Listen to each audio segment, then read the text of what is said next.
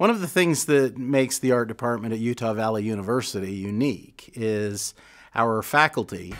And we have a diverse mix of faculty that are professionals in their field. We have many faculty that have abandoned careers professionally to come teach because they want to be engaged with students. They see what we're doing here at Utah Valley University. They're excited about the art that we're creating. These professionals can actually prepare them for a career. The degree programs that are offered are BAs, Bachelor of Arts, Bachelor of Fine Arts, where you can be very specific in a discipline like illustration or photography or design or something like that. And then there's just an opportunity to come and develop your skills. Some students are going to want to take these classes because it will give them other opportunities in the discipline that they're in.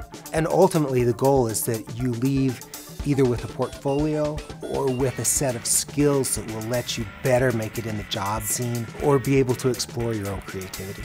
So you're F20. Our program, we think, is unique in that we give experiences that the student then can form what type of discipline they want to go into.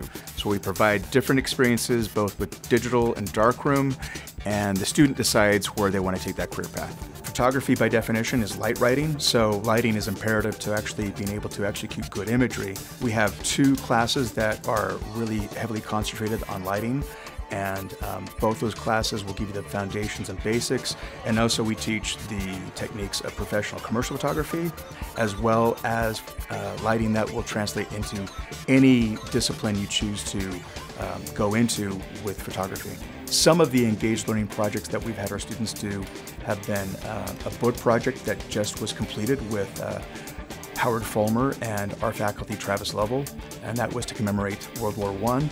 It's a beautiful book. We also have our students doing real-life projects whenever possible.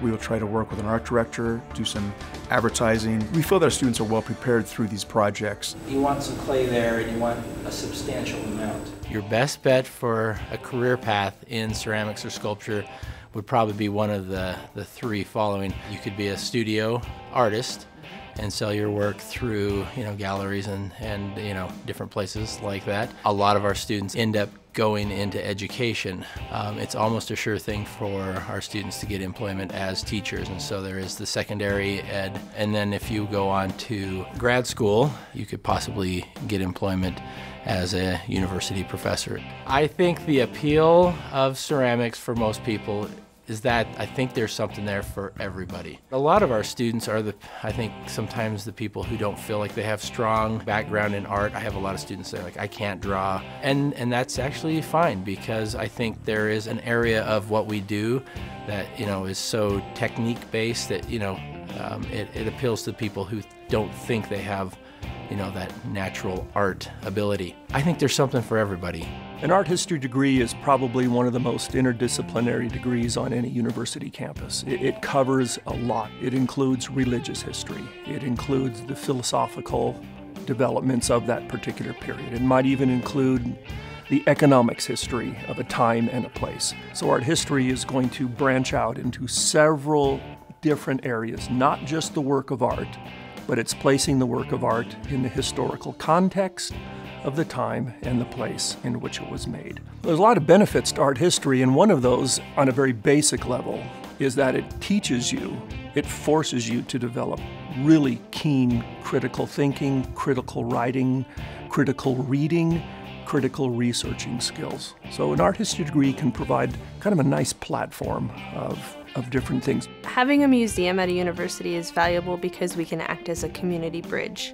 So not only do we have students coming through our doors, but we have the visiting public. So community gets to see what the students are doing, what the faculty is doing, just get an exposure to contemporary art shows that are happening. The museum studies class is a benefit to students because it gives them practical experience with our collection.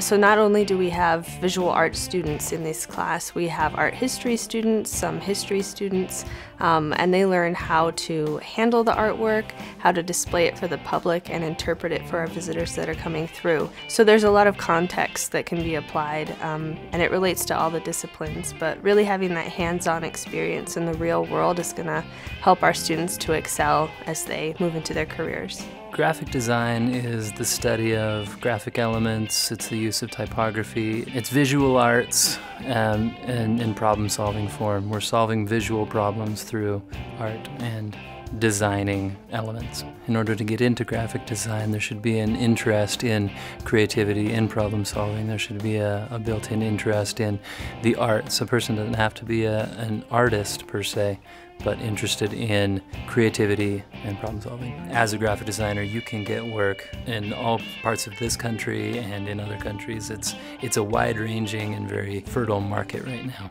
In the future, I think that things will be more digital. There will be more careers that overlap one another, that are integrated. We have a serious art program. It's one of the more impressive art programs in the state, and no one knows about it. It's a great benefit to the students that are here in the Valley that find out that indeed they can come and get a really great education in the visual arts here at UVU.